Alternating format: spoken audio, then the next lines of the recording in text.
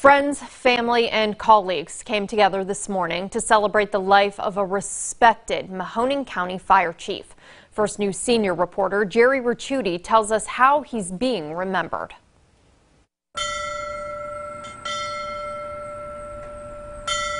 A standing room crowd filled Sebring's firehouse as the community, along with dozens of firefighters and chiefs, bid their final farewell to Jim Cannell. Cannell died last weekend of cancer at the age of 78. He served the Sebring community for decades on the local school board and city council, but most remember him as the village's fire chief from 1979 until he retired in 2015. I've been in the fire service for 35 years, and to put over 50 years in is just simply amazing at this day and age.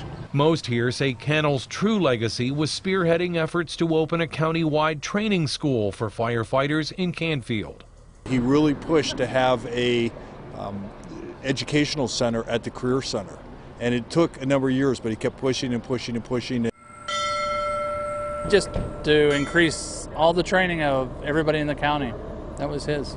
As a procession of fire vehicles carried Cannell away from the station for the last time, many said he'll be remembered for the life lessons he taught not only his own firefighters, but colleagues and peers in other communities.